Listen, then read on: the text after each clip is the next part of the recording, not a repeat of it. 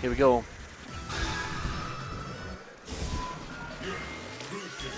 So yeah, this is Immersion, the Vega player from the Netherlands against FNEX K Brad.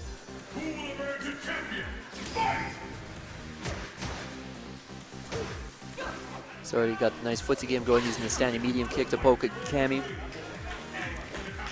Okay, K Brad is in, so this is the problem for Immersion. Okay, good tech, gets out of that situation, kind of resets the situation a little bit.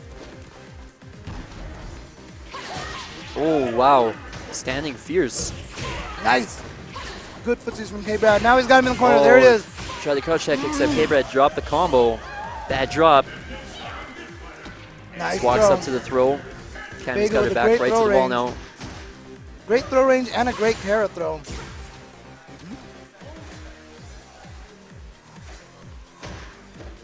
Now Vega's going to play this pretty lame right now. I'm thinking he doesn't have to take many risks.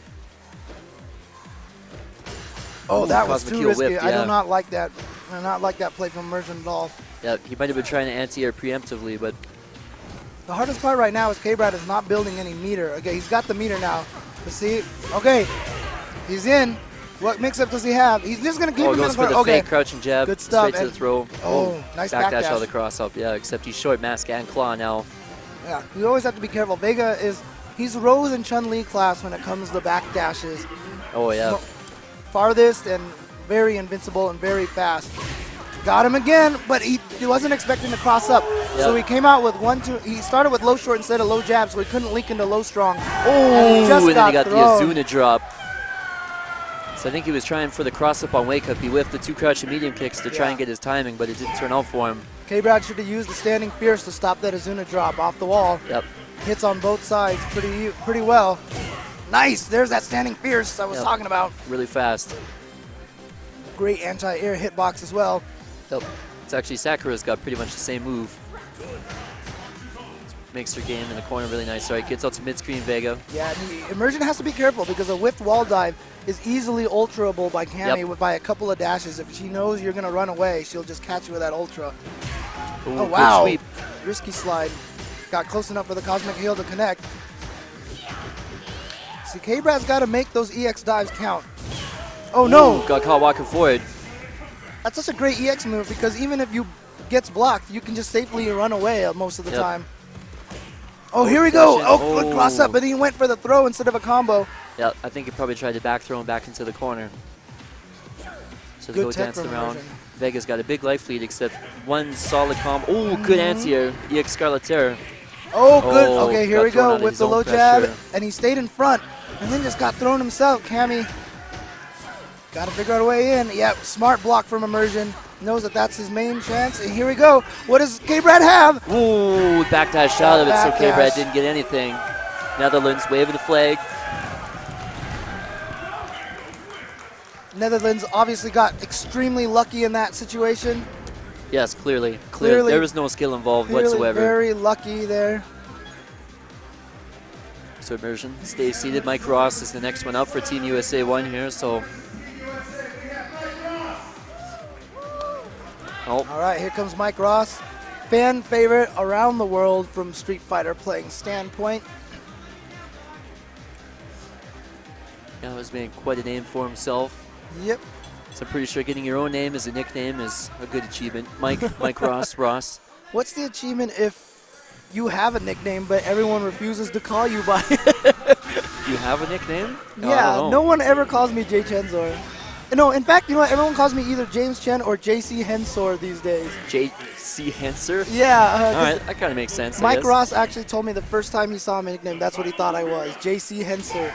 He told that story once, and it just spread, and now I'm JC Hensor to everybody. So, actually, no, I do have a nickname now. Yep. I'm Gems Chen now. Gems Chen, all right. I am Gems Chen. That's what everybody likes calling me. Nice. Is that one of those Stream Monster ones like Spooby? Yeah. Spooby, please. Stream Monsters have called me either Gems Chen or Salty Chen. Actually, I've been Salty Chen for years. Oh, yeah. Years and years and years. So. I think that's kind of the unofficial nickname of everyone in the fighting game scene. If you play Marvel, your nickname is Salty Blank. Yes, exactly. So here we go.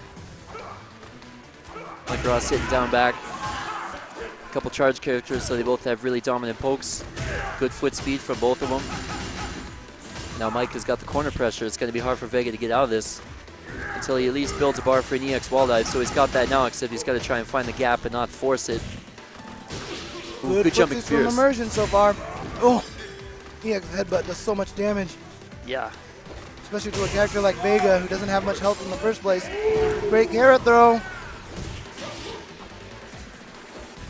Good confirm with the low forward into the crouching strong. Did you see Mike Ross just stand right outside that low strong range?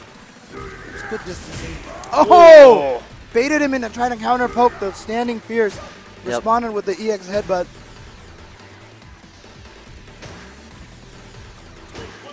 So Mike Ross likes to take lots of steps forward to get you thinking about the fact that when he walks forward, you're okay. But then he'll walk forward into a headbutt all of a sudden out of nowhere. Yeah, he's only got a few frames to do the headbutt after he starts to walk forward, so. He's got him into the corner. Ooh, jab, but he didn't have hands buffered into it. That could have been it for Mike Ross there. Oh! Walk forward into the low forward, confirmed from Vega. Yeah, I've talked to a lot of Vega players. They actually say that these days the Vega community are very much considering Vega a very strong character in this game. Oh, that low forward buff was huge for him. Like, it's faster by like 1 frame, right? Yep. That's all that mattered. Tells you how much a frame can make a huge difference. Yep. All right, here we go. Mike Ross is getting in there. Oh, Mike Ross shenanigans. Oh, got crossed up. Chasing him down. Okay, that's going to be it for this round. Yep. All right, Mike Ross looking really solid round 2. But, you know, he got in once. Immersion kept him out the entire round last time. If he can just repeat that process, he's fine. And he's got a lot of meter to burn. He's got to try and watch for that first jump in, I think, Mike. That's how he's going to try and get in, is the jump. Oh, he thought he was going for perhaps an Ochio throw or something. Oh, nice counter. Ooh, got socked in the head. He got Ochio throw and he's in stun trouble. Okay, he's probably okay now. Okay, he's gotten out with that EX Scarlet Terror, but yeah, smart stuff from Mike just to wake up with that. And he punched it again. Yep. Second time he did that. Tried to catch him with that standing forward, did not succeed, and then just got counter EX headbutt. Mike Ross, this is one of those things that top players do. They let the first round, even if they lose pretty badly, they just learn patterns and rhythms. Yep. And then use it against you really quickly. And it's a question I get a lot, actually, on like Ultra Chen TV. It's just like, if you're playing someone for the first time, how do you learn to read them? Yeah. And you know what? I wish I could answer that because I'm not very good at it myself, you know? Yep. Well, it's I know Daigo says a lot of the time he just plays a lot so that he can kind of categorize players, like he sees those common tendencies and then he can make a generalization about how you're likely to play, and then he just has to make small adjustments after that. So these guys like Mike Ross who have a wealth of experience, all that kind of stuff, would probably take that same approach. Yep. And sometimes it really does just come down to being able to notice things a little bit more. If you're really observant and attentive, you will pick up on certain patterns. In fact, I was actually talking to someone that I did play in the tournament today. I picked up on a pattern like almost immediately after round 1. It was an 8-on player. He would do standing roundhouse, and if I ever blocked it, he would Jaguar kick right away. Okay. Like automatically, so I uppercutted it, and I looked like I was like godlike reactions, you know? Everyone's like, oh my god! And it's nothing to do with reactions, you know? All right, so here we go. We got LLLMBR, Akuma. LOL, of course, standing for Lowland Lions. I remember this guy having a good match against Tokido yesterday, I believe. Trying to get in the top 16. I think he came up just short. Okay, gets him with a dive kick. This man, Mike Ross, is having really good success with those EX headbutts right now. Oh, wow, and he got around the fireballs, too. Oh! Great read from Mike Ross, knowing that MBR was going to be a little scared after those hits. All right, except now he's in the vortex. EX headbutts out.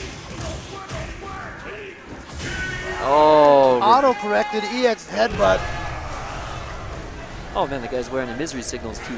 That's pretty cool. It's actually a local Alberta band. Oh, nice. Yeah, you would think that after you crossed him up like that, he wouldn't be able to headbutt. But Mike Ross, one of the best at keeping that charge and getting that auto-correct going. Yep. Nice backdash, knew it wasn't going to crumple. Chasing him down. Oh! Gets counterpoked with the far fierce. Oh. Oh. Oh, no. Oh. Mike Ross made short work at MBR there. Couldn't get anything started. MBR just walks off, shakes his head. And Mike Ross kind of just looking to the side a little bit. Kind of what that looked like. Yep. It's all in a day's work. Yep. And you hear some of the audience out there kind of heckling as well. Yeah. So these guys, they have 3 Lowland Lions on their team. Yep. From the looks of it, they all got the matching jerseys. Yep. 3 members of Lowland Lions on that team. Those jerseys seem to be really popular with the European fighting game scene. Those guys are always kitted out with, they look like soccer jerseys. Oh yeah, or absolutely. football jerseys. It's really cool. It's really cool. I mean, here we have just like the team T-shirts or the team hoodies, right? The AGE shirts or the. But the cool one is the Broken Tier because they don't have a jersey, but they wear their own shirts. Oh really? Like oh yeah. Yipes will show up with the curly mustache shirt. The Viscant shows up with the Phoenix Viscant shirt. That's cool. I like that. Oh, so this is that Fei Long you're talking about. Oh, okay. Momi, yes. So this is the player that Justin said he's the most worried about on this team.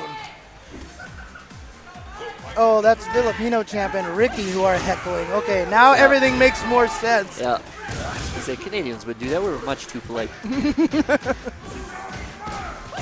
All right, so he gets a Rekka. Tried the frame shot Mike Ross, except he didn't flinch. Oh, nice. Got in with those Rekkas. Ooh, good block for Mike there.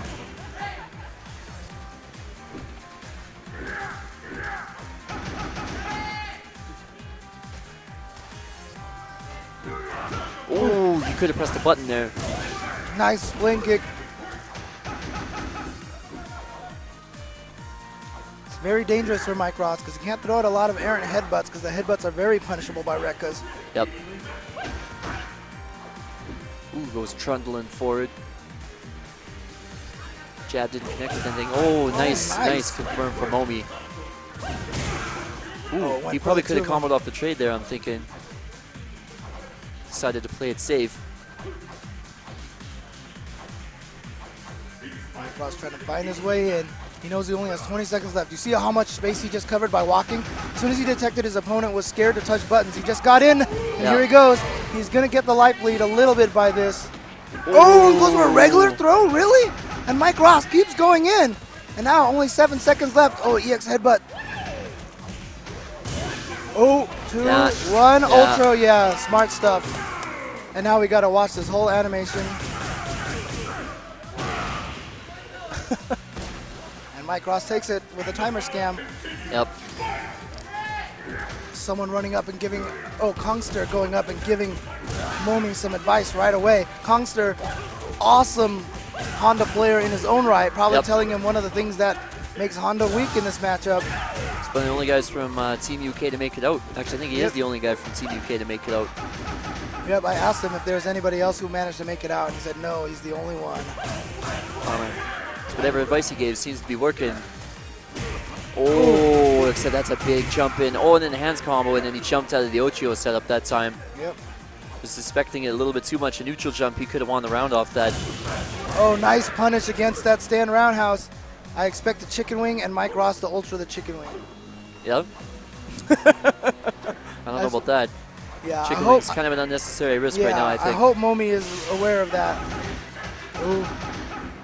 Should have landed with a flame kick. Ooh, yeah, okay, whiff punish on the Ochio instead. I don't think that's what Mike meant to do. He looked at his controller like, what the hell just happened? Yep.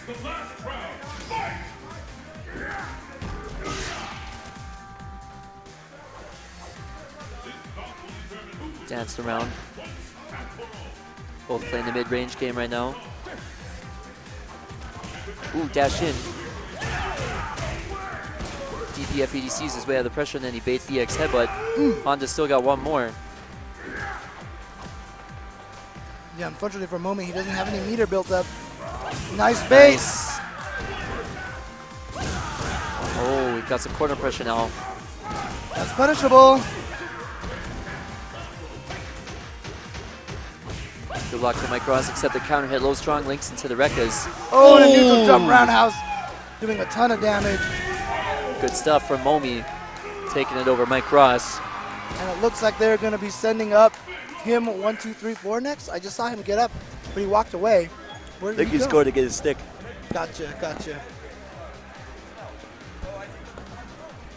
You see Momi sitting there by himself, Flash Metroid off to the side. Yep, here comes Kim 1, 2, 3, 4. I'm going to use Dictator.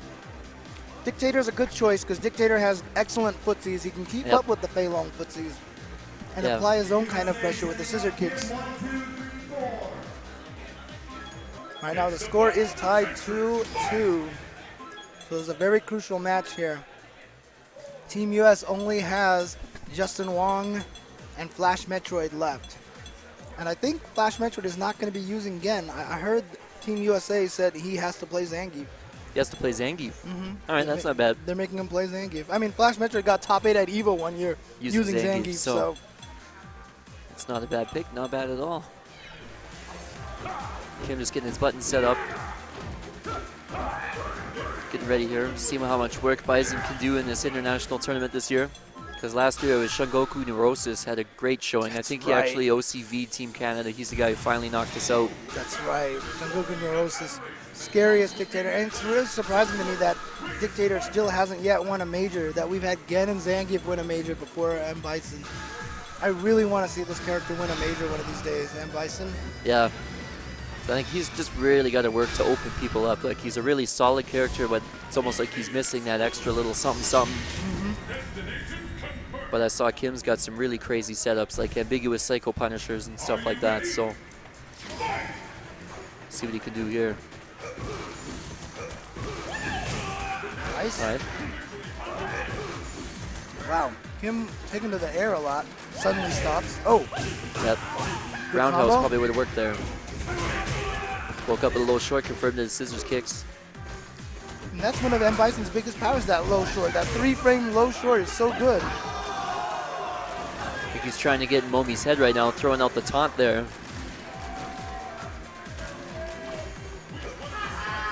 I don't think Momi took the bait though, he's still playing it cool. If anything was to get in his head right now, it'd be F-Champ's annoying voice. Oh, just a little bit too far away for the Rekka. This Kim 1, 2, 3, 4 is looking really solid right now. Oh, wow. Head stomp whiffed, I think. You know how sometimes when it's rain and you hear like that dripping noise outside and after a while it tunes out? Yeah. I think that's how I've gotten with Filipino champ these days.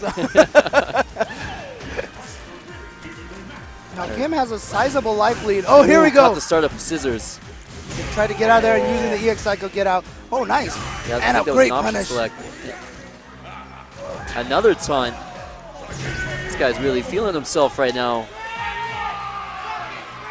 I don't know if Justin just told him to stop doing that or something. It looked kind of like that. Yeah. But Kim 1, 2, 3, 4 definitely having a little fun at Momi's expense.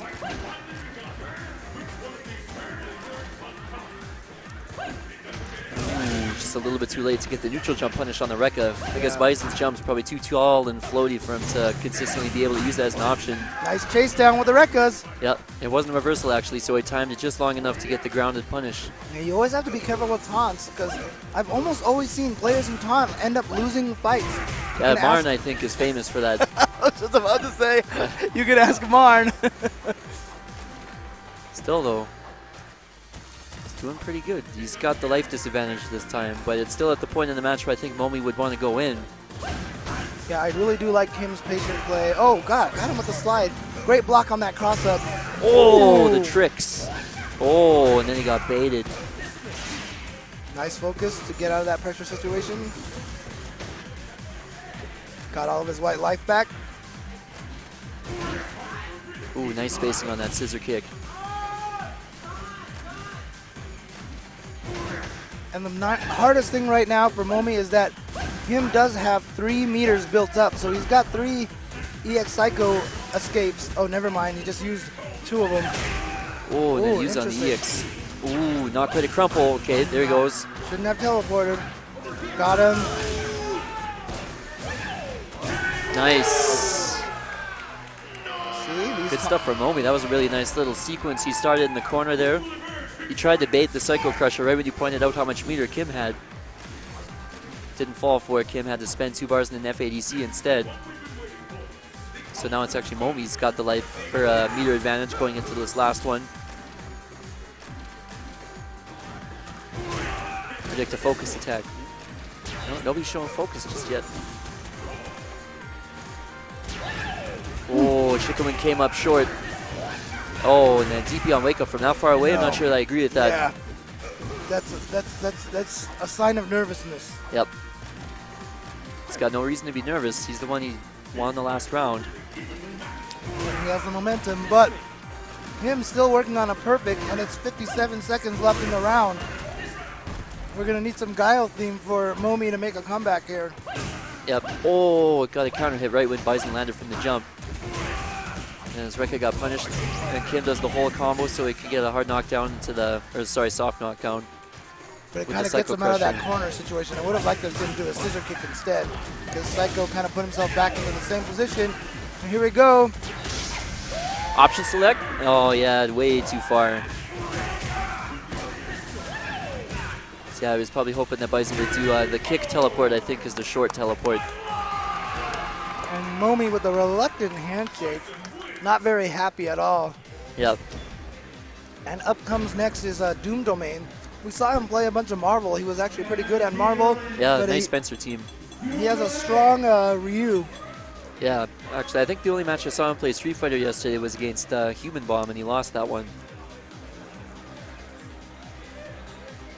Kim 1, 2, 3, 4. Of course, like I said, from Southern California, was a huge CVS2 player.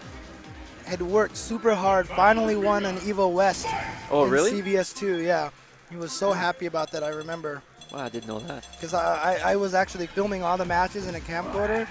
Oh, really? Yeah, and after the weekend was done, he was just like, can I get footage? Can I get the footage? Can I get the footage? He literally came to my house, grabbed my tape so he could capture them for me, so he could have it on record of him winning the EVO West. Wicked.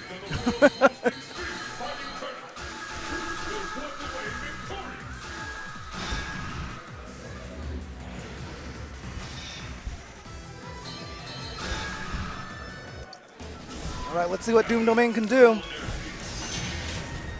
Again, part of the Lowland Lions team. I'm not sure who would have the edge in this one. You know, I've seen this fight so often between Andy OCR and Bai, or Big the Slick and Bai. It's so hard to call this match. I think this match is straight up 5-5. Okay. Oh, nice. Of course, Kim 1234 is playing in Japan, so that means he has a lot of experience against some of the best Ryu players in the whole world. For sure. But you never know, maybe Doom Domain is one of them. It's always hard because Ryu is one of those characters that, you know, they're really good Ryus are very hard to come by. Yep. Like the expert Ryus are really hard. I mean, the only expert Ryus out there are players like John Choi and Daigo and Alex Vai, and I mean that list of names is like amazing, amazing, amazing, right? Yeah. So it's so hard to find amazing Ryu players. Yeah, he's really popular at kind of the entry level, but to be successful with the Shoto type character like him, you have to be able to use all your character's tools very well. And there's so much mind. He's the character that needs the most Yomi, you know what I mean? Because he has every tool that you possibly need. He has every tool that you possibly need to win. And you just have to use them correctly. He has a great sweep, he has an uppercut, he has a projectile, he has a hurricane. One of the best low forwards in the game. Standard low strong, standard low fierce, standard jump attacks, you know. But yeah, you have to be able to use all of them. Oh, try to get an auto. Man, he's really forcing the uppercuts here. Doom Domain, you could sense some frustration because when he whipped that uppercut in the last round that Kim didn't kill him on, he looked really frustrated and really annoyed. And then he just threw out another uppercut in frustration after that. Yep. Oh, nice. Oh, wow. Again. Tried to get psychic with that one, I think. Yeah, he's going too uppercut crazy. Far too uppercut crazy. Nice dodging of the fireball there. That's the other thing. He's got a really good focus attack. An average forward dash. His back dash is kind of bad. Oh, there goes. Low forward fireball. think at that distance, Kim could have gotten through that, but I don't think he was charged yet.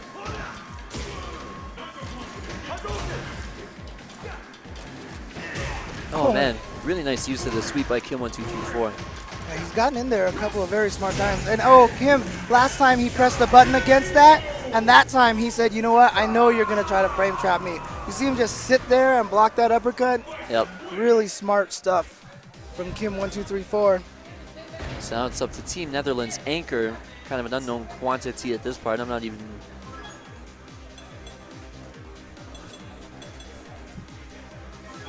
Filipino champ leaning right on the edge of the stage there, heckling Team Netherlands. This guy's name is Chaos Theory. Oh, my bad. Apparently, Filipino champ is heckling Mike Ross. Oh, really? Yeah. Making fun of Mike Ross for having lost, you know, in this match. Not sure. Oh, right on. Filipino champ loves Mike Ross. We all know that.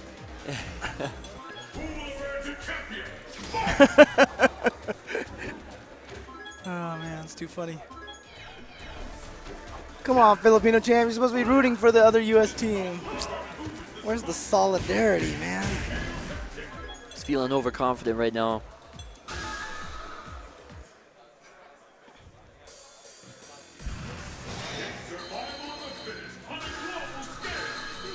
All right, here we go. So we got a Bison mirror to finish things off. Nice. So actually, did we see this match yesterday? Between these two? I'm not sure. Yeah, Bison mirror. I think we did, yeah. I can't remember who won that one in any case. Here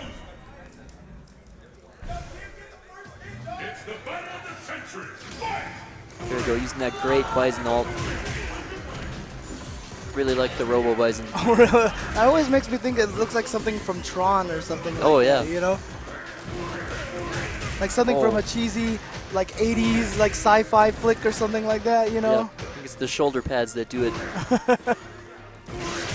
Nice stuff. Kim getting in there, staying in there. Oh, traded. That's great for Kim. Kept him in the corner, but then somehow he ended up cornering himself. Nice throw. Man. And all of a sudden, we see a completely different Kim. If you remember the last match, Kim was super defensive, very slow pace, and now all of a sudden, Kim is just going crazy. Look at him, just throwing those standing roundhouses, disrespecting with the EX scissor kick, doesn't care. And now he's going to get thrown. Kim is going to get blown up for this. Ooh. Nice, smart stuff from Chaos Theory, recognizing that. Oh, wow. That's going to be punished, yep. That's going to be punished.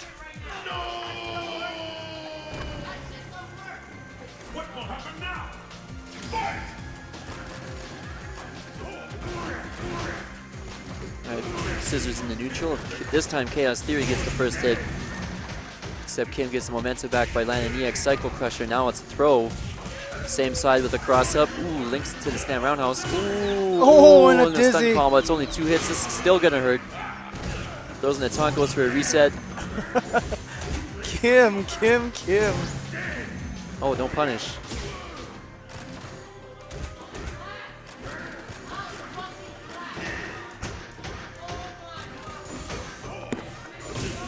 Oh, what? Wow. That Nice was anti-air. awesome. Oh, no, you can't focus the EX follow-up. And now that's you're going to be get chipped it. out, yeah. So Team Netherlands is joining Team Canada 1 in the losers bracket.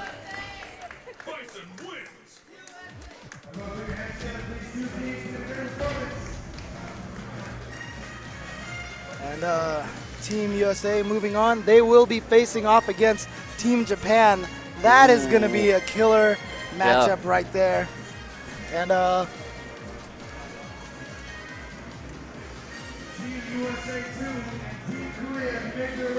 so now we got Team USA 2 and Team Korea. Wow. Next up.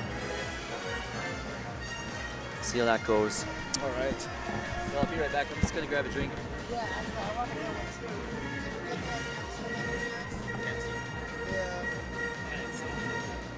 You got enough on you, or? Yeah, I got a 5. You don't have any coins left? I don't have any. Oh, don't worry about it. Coins? Sure. I just another smaller.